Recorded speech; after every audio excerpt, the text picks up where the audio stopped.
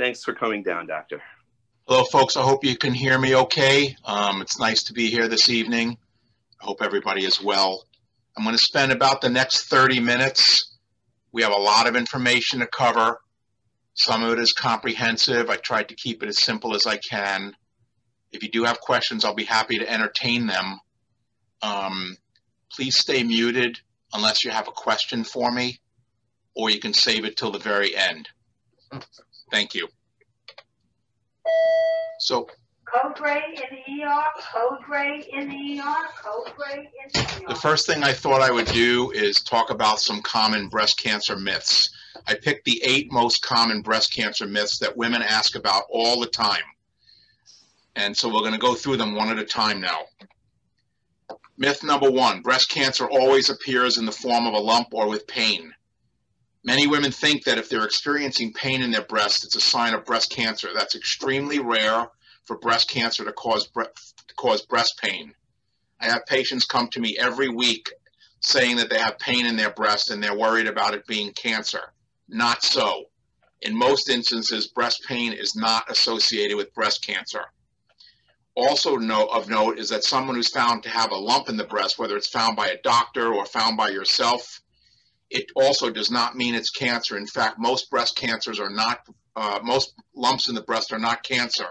About 80 to 85% of breast lumps are benign. So if you do find a lump, yes, it has to be evaluated. It does need attention, but very rarely are lumps in the breast cancerous. However, there are things in the breast that can't be felt. That might be cancer. For instance, microscopic calcium deposits can only be detected by a mammogram, and I'll talk about that some more as we go through this. That's why having a yearly mammogram is so important. Second myth, eating organic foods will reduce my risk of breast cancer. While organic foods that are not exposed to chemicals, pesticides, certain fertilizers, or GMO, the jury is still out on this regarding whether there's a benefit in eating organic foods as it relates to reducing the risk of breast cancer. There are proven ways, however, to lower your risk for breast cancer by eating a healthy, well-balanced diet, low in fat, and low in processed and fast foods. Of course, eat plenty of fresh vegetables, plenty of fruits and veggies, fresh food and whole grains, and stay well hydrated, lots and lots of water. These healthy eating habits will help also maintain proper body weight, which is important since being overweight or obese does increase the risk of breast cancer, especially if the obesity comes in menopause. Healthy lifestyle choices are also very important. For instance, smoking. Most people don't know, but smoking is a direct cause of breast cancer, as is consuming large amounts of alcohol. Both have been shown to increase the risk. Third myth, why don't women don't need to have an annual mammogram? Not true. Women age 40 and over should have a mammogram every year. Some people think that they can skip a year, but that's not the case. In fact, women with a family history or a personal history who have problems, lumpy breasts or past biopsies showing things that might be precancer, those women might need mammograms earlier than age 40. So ladies, you need a mammogram every year, despite what you might read or hear in the press. And they start at age 40. Myth number 4, if I have an MRI of the breast, I don't need a mammogram. Also false. An MRI of the breast, although it's a great test, it doesn't replace a mammogram. In fact, MRI complements mammography. With what I do, we don't rely on any one modality to diagnose breast cancer. We use all tools that are available to us, including physical examination of the breast, mammography, ultrasound of the breast or sonogram, MRI of the breast, etc. MRI is a problem-solving tool that allows us to get greater clarity, and if we need more information, it gives us a deeper, more thorough look inside the breast. Number 5, my father's genetics have nothing to do with my risk of breast cancer. This is extremely important for you to not only for you to know, but also to pass on to your loved ones. Most people think that only their mother's genetics affect them if they're a woman as it relates to women's issues like breast cancer or ovarian cancer. Not true. This is a misconception. We get half of our genetic information from our mother. We get half from our father. It's equally important to know both sides of the family so that those genetics can be taken into account to make sure that you're well. Next, having a mastectomy removes all chances of getting the cancer again. Well, mastectomy is the best way to reduce the risk of getting breast cancer or getting it again, but it's only about 95%. I shouldn't say only 95%. That's very, very good. But not all breast tissue is removed in a mastectomy. We remove about 95% of it. And it's, again, the best tool we have, but we do not have a tool that's 100% effective. So a mastectomy is the best, but it's not 100%. Next, a breast cancer diagnosis is a death sentence. Also not true. The fact is, when breast cancer is caught early, and you've heard that a million times, early detection, there's more than a 90% survival rate. Even breast cancers that are caught at what we would consider a slightly more advanced stage or a moderate stage of disease, the survival rate is still 80% or higher. That's amazing if you think about 20, 30, or 40 years ago when the survival rates were not like this at all. We have amazing tools at our disposal, and early detection is the best tool. The bottom line is when breast cancer is caught early, we can treat women and they can live a normal life. This also goes to the importance of annual mammography and physical breast examination. Next myth, needle biopsies cause the spread of breast cancer. I hear this a lot. Do needle biopsies, doctor, if you poke my lump with a needle or you operate on me and you expose it to air, will it let the cancer spread like wildfire? Maybe some of you have heard this. That's simply not true, not the case. Been studied a million times scientifically. Needle biopsies are safe and accurate to determine if a lump or a finding is cancerous, and it does not spread the cancer. So those are the common myths that I see. Let's move on to some information about breast cancer, and specifically some information here in New York. On August last year, 2019, the governor signed Shannon's Law. This requires large group insurers to cover mammography. Prior to that, some insurance companies did not cover mammography for all women, especially women under the age of 40. So Governor Cuomo, he signed legislation requiring insurance companies to cover necessary mammograms for women under 40.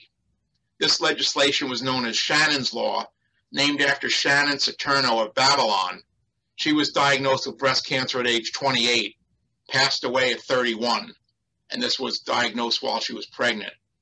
Insurance companies refused to allow her to have coverage for a mammography when they thought that she needed it.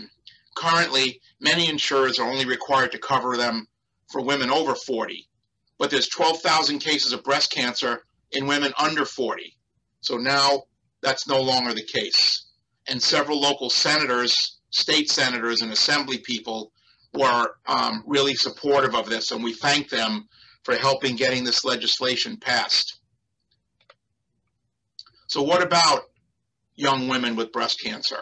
Well, breast cancer in young women is rare, but there are more than 250,000 women in the United States who are living with it under the age of 40. And we also know that breast cancer in younger women tends to be more aggressive, a higher mortality rate, and higher risk of spread. So it's important, if you know women who are younger than 40, to make sure that they're checking their breasts and they're getting the necessary intervention if they have a lump or something unusual. There's no really good screening tool for women under 40. Mammography alone does not often work terribly well because women's breasts, when they're very young, are very dense and thick and firm, and mammography is not by itself the greatest tool.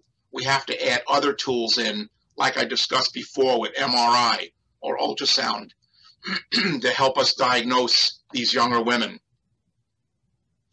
And this just goes to show you this graph. If you look, younger women between the ages of 20 and 40 over here, their survival rate is actually lower. You can see survival along the left-hand side. Their survival is lower if they get breast cancer when they're younger.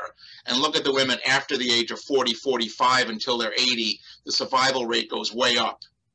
So it's important if you're young, even though it's rare, to still pay attention.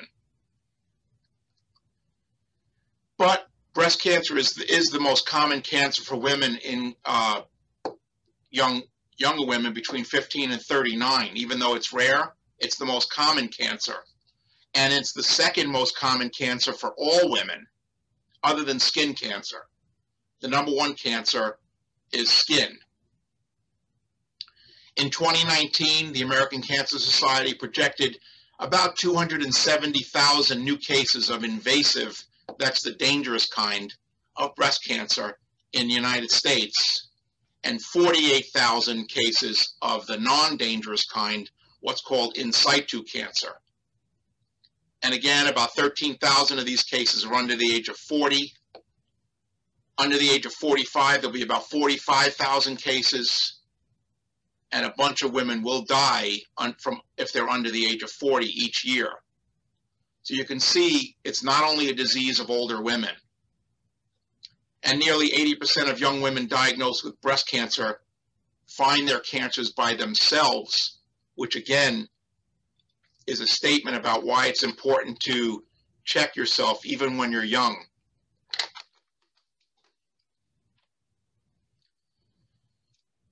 This is the most common cancer in pregnant women and in women who recently gave birth, which is staggering to me. It occurs once in every 3,000 pregnancies.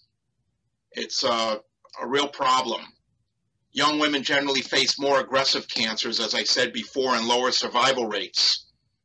And the reason is that these cancers are biologically different, meaning that they're more aggressive, and they're more aggressive because younger women have more estrogen.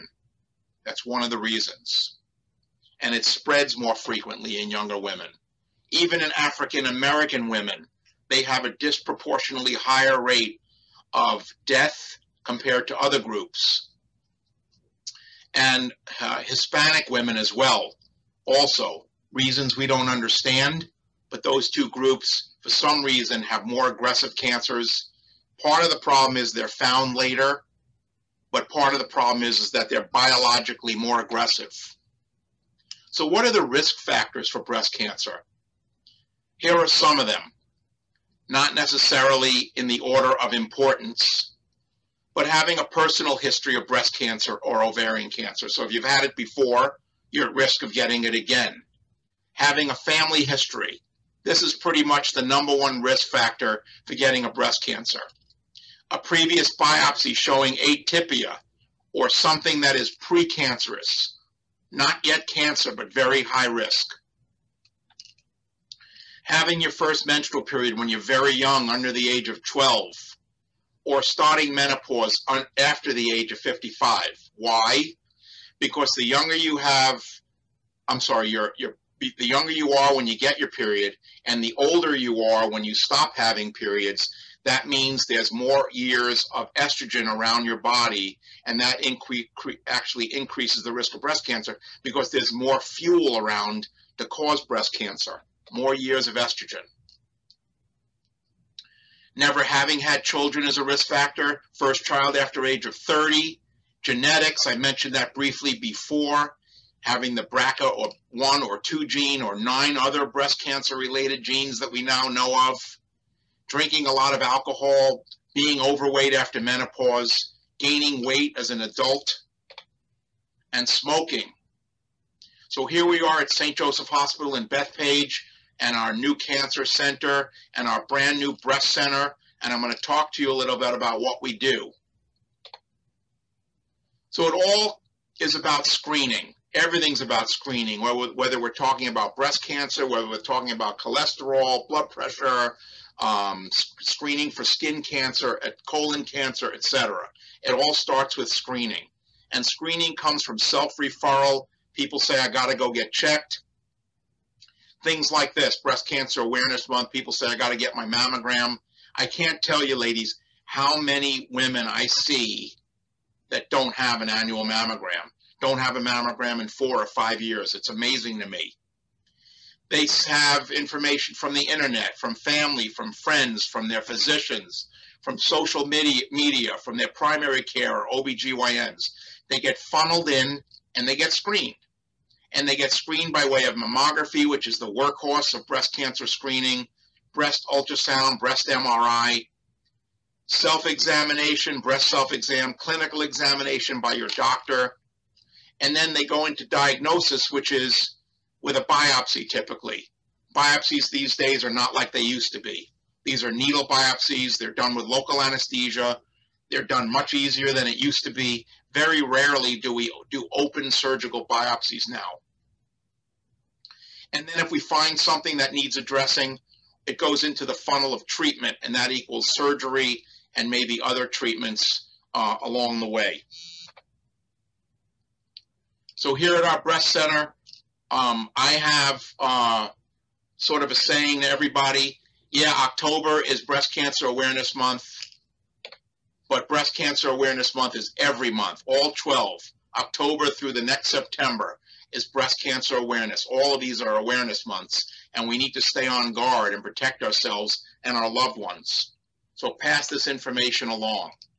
I want to talk to you about some statistics and some advances and some great news. This is back in 2005, the cover of U.S. News and World Report. Are we finally beating breast cancer? New breakthroughs offer women more hope than ever. Very true. And these are some statistics from 2005 with the rate of breast cancer in every state.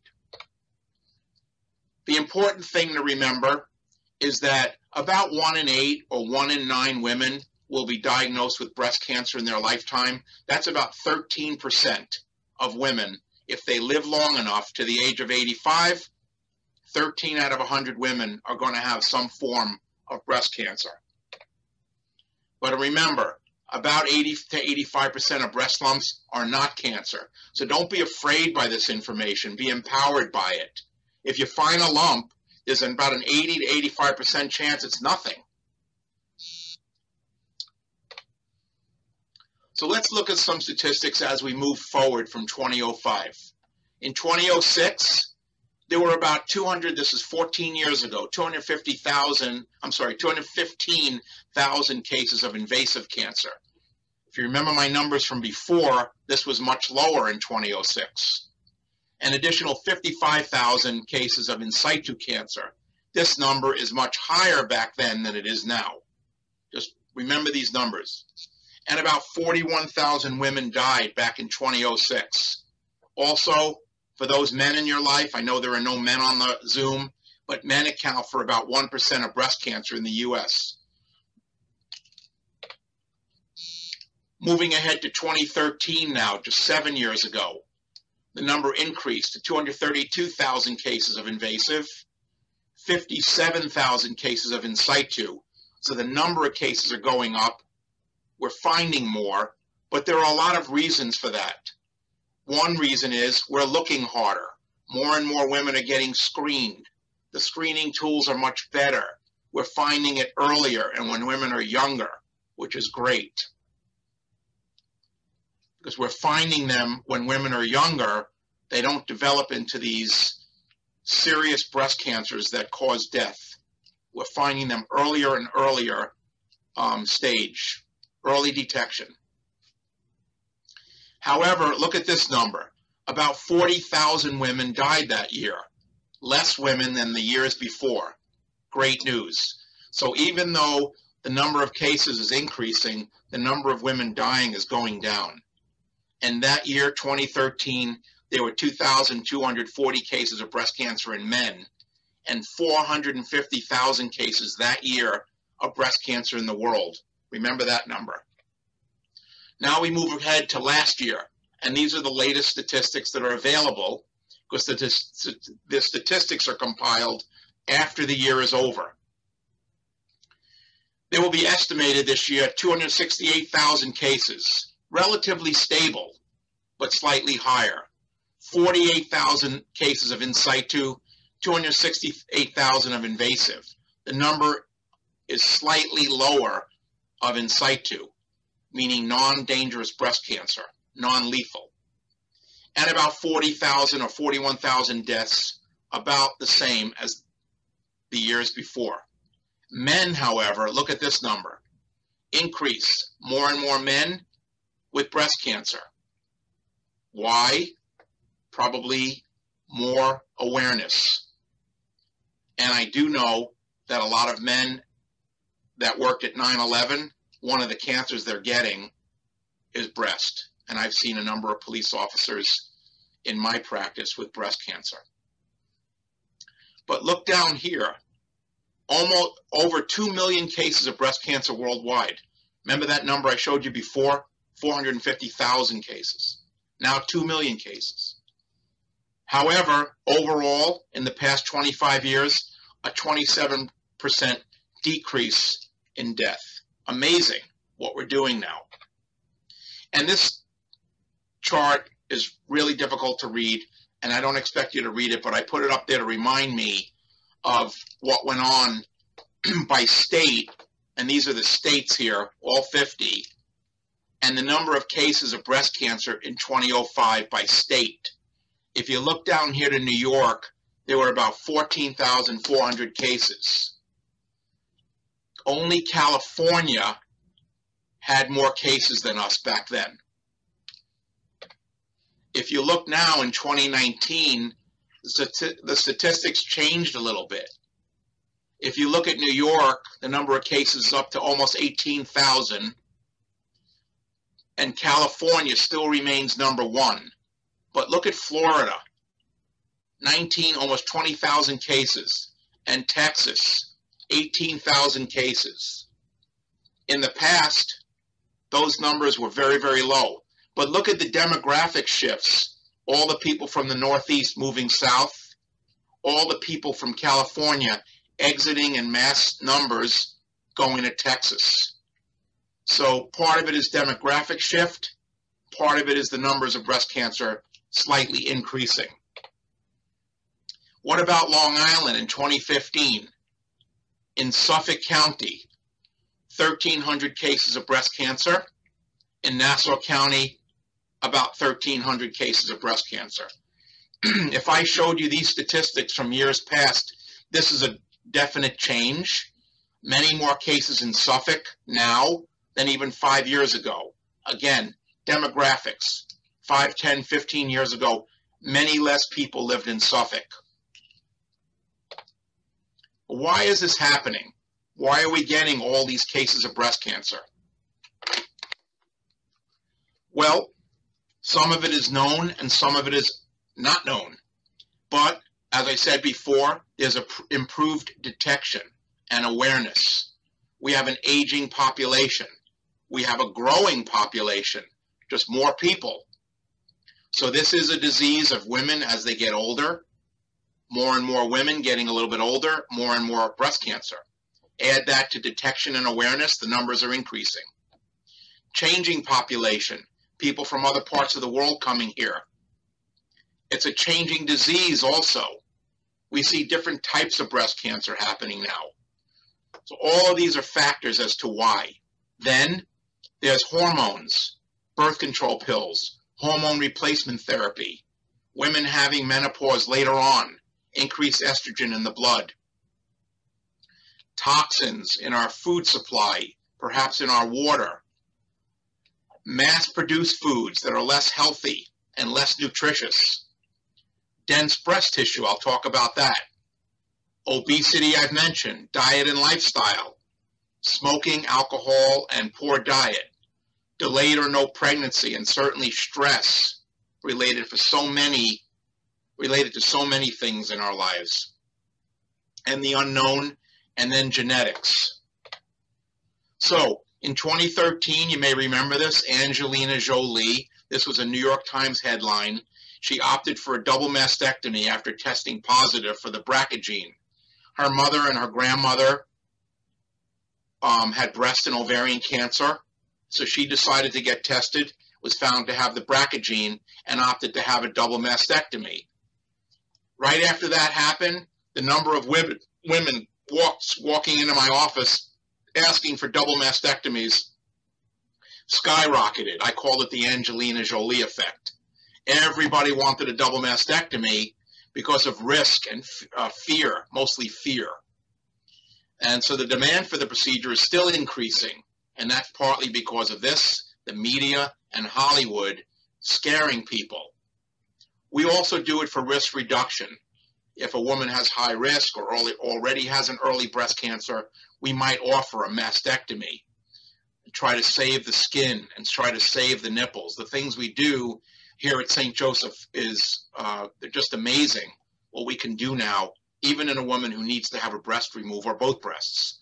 And then, of course, hysterectomy to help prevent ovarian or uterine cancer. But she's not the only one. Juliana Rancic, Christina Applegate, Sharon Osbourne, all double mastectomies to prevent breast cancer from recurring or occurring at all. Remember, though, this disease affects everybody. Young, old, black, white, male, female, doesn't matter. Just a moment on chemicals in our drinking water, and here on Long Island we hear a lot about that. So what about it? We do know that there's a toxic plume in our groundwater, and some of our water is contaminated from Grumman. Right now, there's about a 2-mile wide by 4-mile long plume right under parts of Bethpage, moving south toward Massapequa, toward the Great South Bay, moving a little bit each day. This contains chemicals like 1,4-dioxane, trichloroethylene, and perchloroethylene. We don't know if these are the causes of the problem. The Navy and finally decided to try to clean this mess up, and they've appropriated lots and lots of funds to clean it up. And if it hasn't already started, they're going to start to clean that plume up very, very soon. But what's also important to notice that even our personal care products and detergents dump chemicals into the groundwater. And so it's not only Grumman, it's what we do in our lives that's polluting the waterway and maybe our groundwater. And then what about cesspools that used to be here, leaking from cesspools? What's the remedy? Drink purified bottled water. That's the best we have right now. I wanted to talk about dense breasts. And dense breasts is really an interesting topic for me because what you can see here, 4 different mammograms on 4 different women. And this is a common risk factor for developing breast cancer. So number A is a woman, probably a little bit older, fatty breast. All of this gray tissue is fat. All the estrogen in the blood is gone or very, very low. So the breasts are not being stimulated by estrogen like when you were pregnant. The breast gets stimulated by estrogen. They become engorged and swollen and painful and tender. When there's no estrogen around, that doesn't happen. The breasts become less glandular and more fatty. And B is partially dense, so a lot of fat and some gland. This glandular tissue is where the breast milk is made. And then C, more glandular, probably a younger woman, starting to maybe approach menopause, so less and less gland, some more and more fat. And then D, very, very, very dense, probably a young woman who has a lot of estrogen around. The point is, when you look at D, and this woman has a mammogram, it's very difficult to see what's going on in here as compared to A, where it's very easy to see what's going on in here. The reason why dense-breasted women have a higher risk of breast cancer is because the dense breasts occur in younger women usually, and that tissue is thought to be immature tissue, more susceptible to toxins. If you have breast cancer, if you have dense breasts, it's important to know that because we need to do other tests to make sure we can see through this dense breast tissue here. Mammogram does an okay job, but we need to do other testing. Over 30 states now in pink require doctors, radiology groups, and the labs to notify you if you have dense breasts so you can take further action. This was started by a woman in Connecticut who developed breast cancer. She had dense breasts. She had a mammogram. It didn't find it.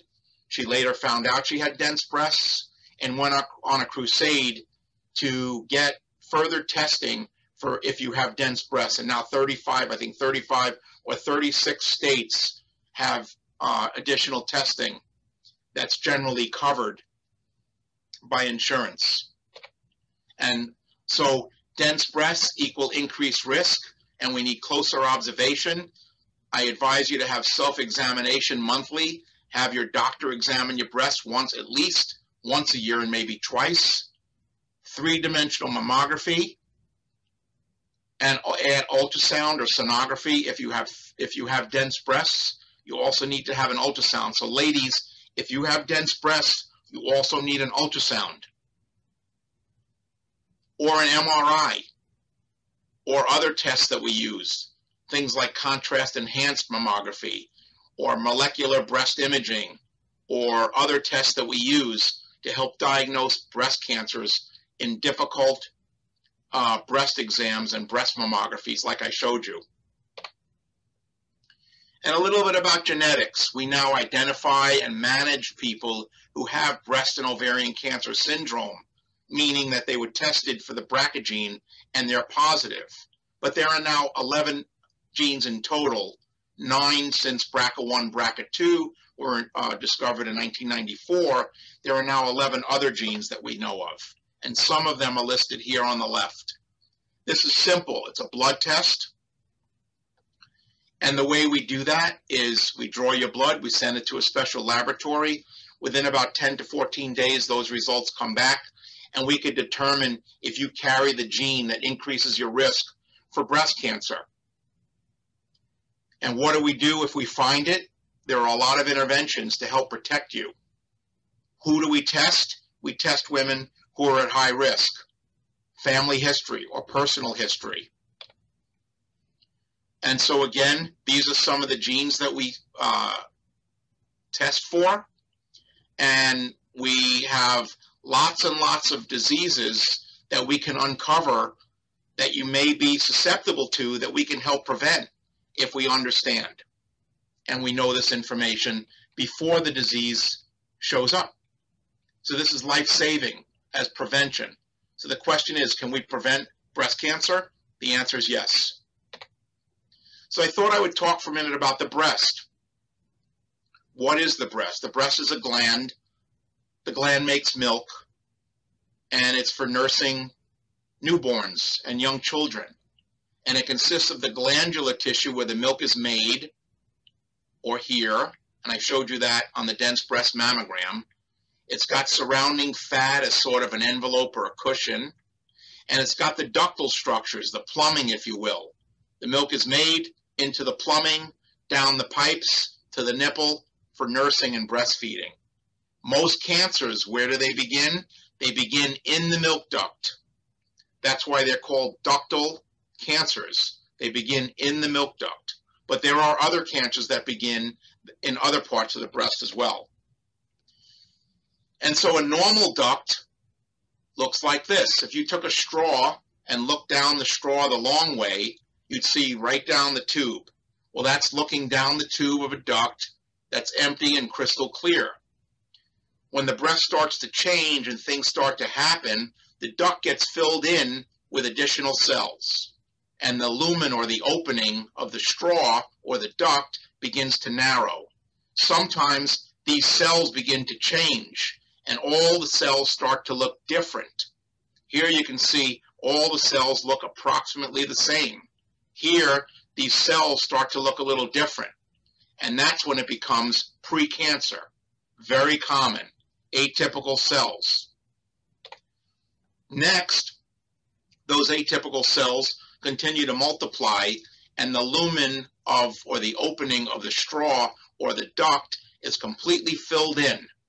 And that's when a tumor starts to grow.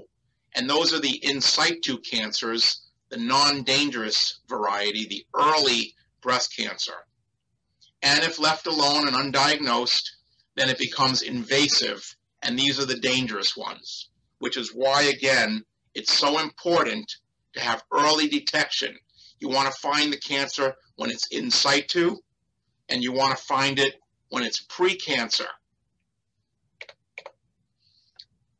And remember, if you detect and treat it early, there's a much better chance of normal survival.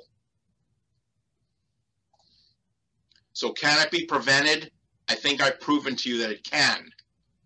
Some other ways are with monthly self-examination at home. And ladies, if you don't know how to do this, I encourage you to do so.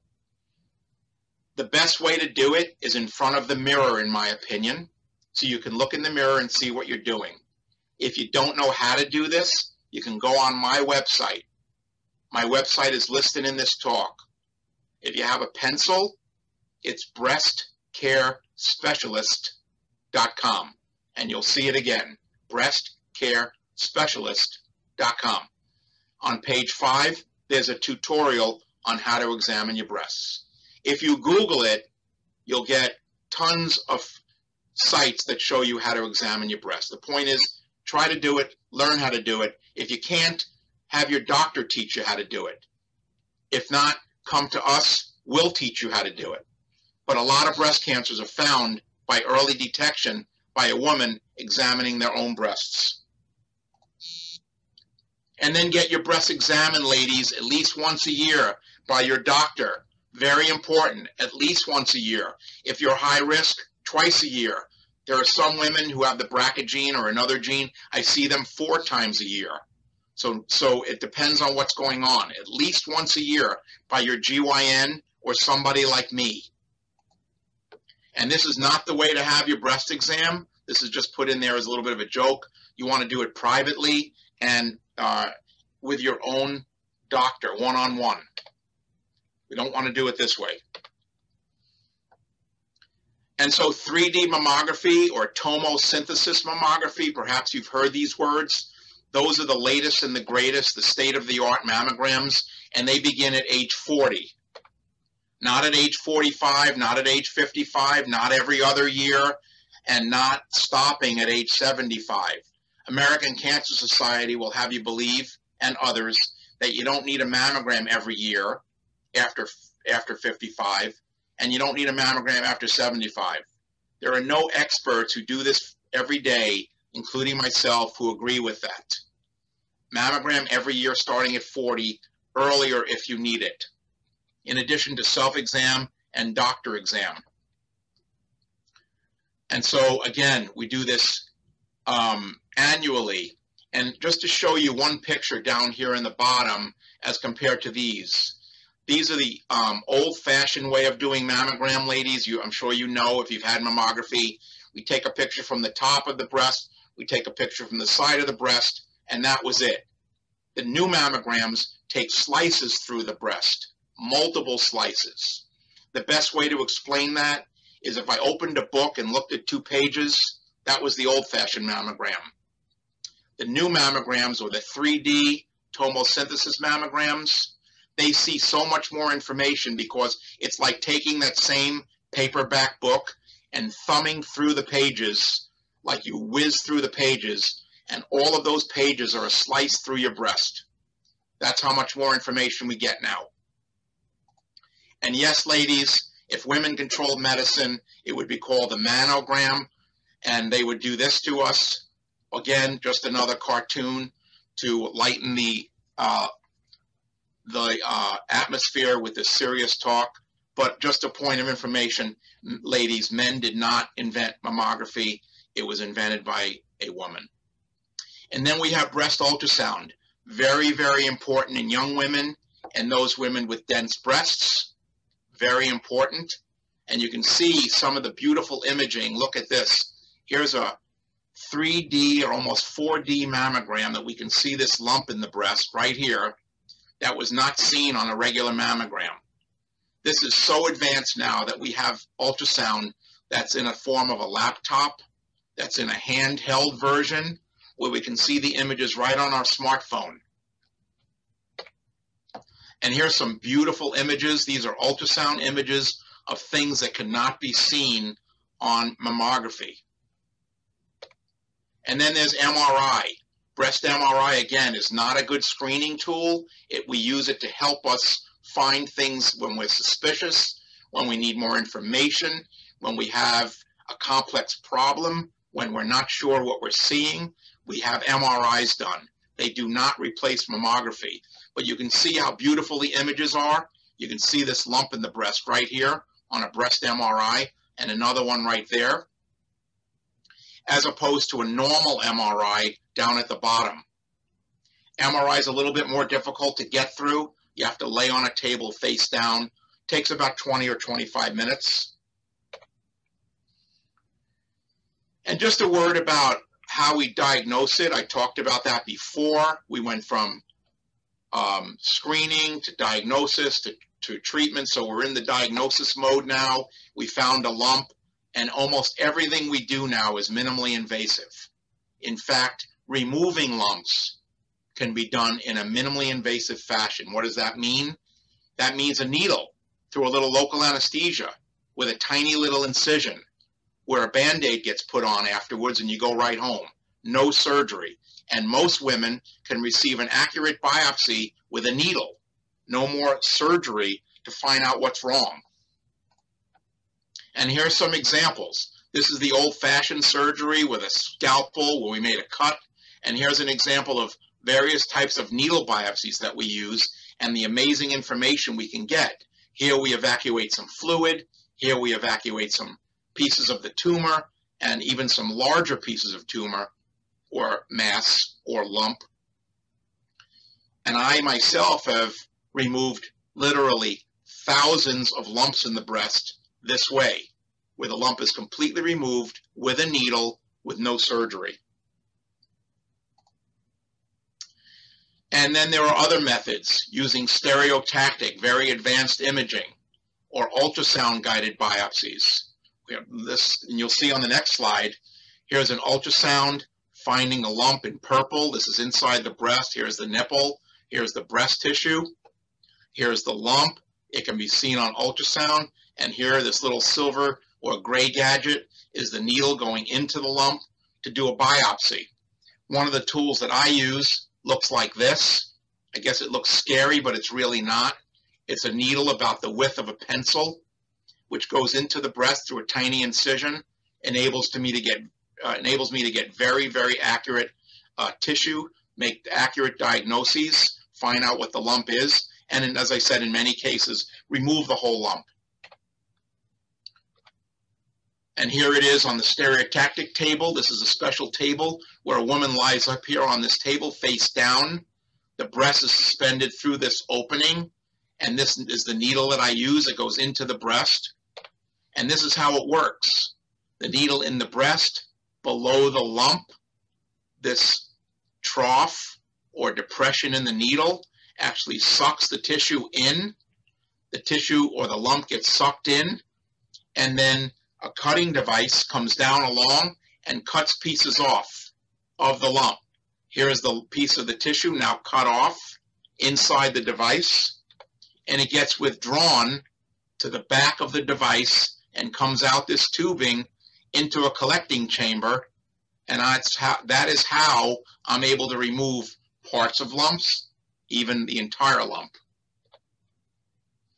as opposed to open, invasive surgery done in an operating room through a big cut in the breast under anesthesia, where there's general anesthesia in many cases with scarring and disfiguring openings and stitches, painful, more costly, and longer recovery.